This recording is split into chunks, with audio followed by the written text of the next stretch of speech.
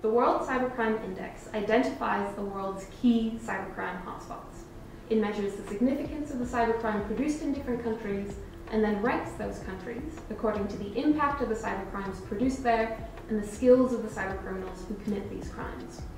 My colleagues and I designed the index during a partnership between the University of New South Wales and the University of Oxford, and it's now a part of the CrimGov project, which studies organised crime at a global scale.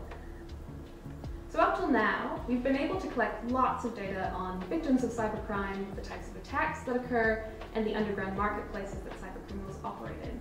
But our understanding of where cybercriminal activity is actually coming from has been a major blind spot for everyone except the experts.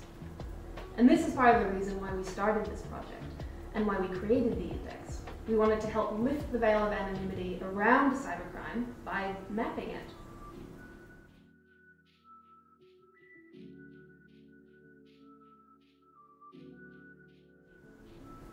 The index has three main findings.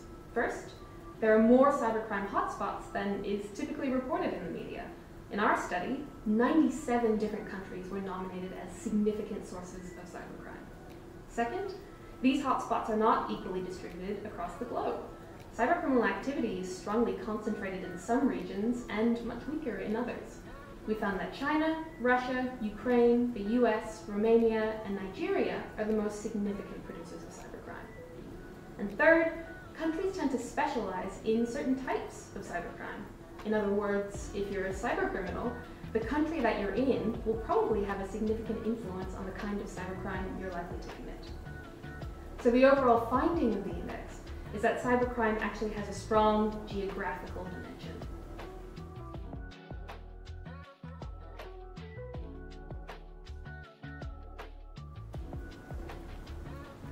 Because what they do is illegal and largely anonymous, it's very difficult to study cybercriminals themselves. They're actively hiding.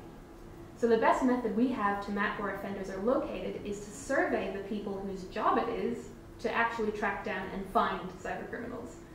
So we asked 92 of the world's leading experts in cybercrime intelligence and investigations to nominate the countries they considered to be the most significant sources of cybercrime.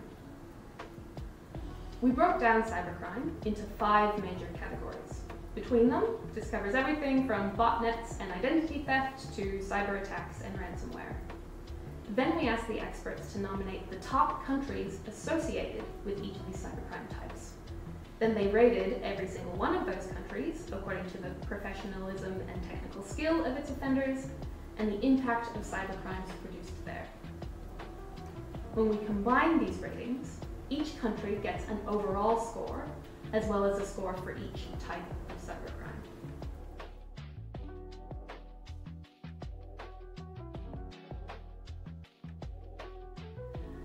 Thinking about cybercrime as a highly localized and geographically specific will have a major impact on policy discussions.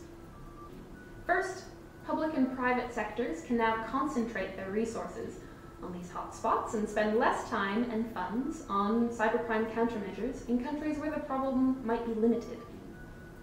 Second, the index shows that the top cybercrime hotspots around the world are actually very diverse in terms of their geography, economics, and politics. What this means is that the likelihood that a single anti-cybercrime strategy will work in all countries is quite low. If cybercrime is driven by local factors, then fighting it will probably require a localized approach. And finally, the index gives us a way to track the level of cybercriminality across countries. So over the years, we'll be able to see whether country scores are improving or getting worse, which means we should be able to track whether anti-cybercrime measures are working within a particular country. And if we continue the survey for long enough, we might even be able to predict where new cybercrime hubs will emerge.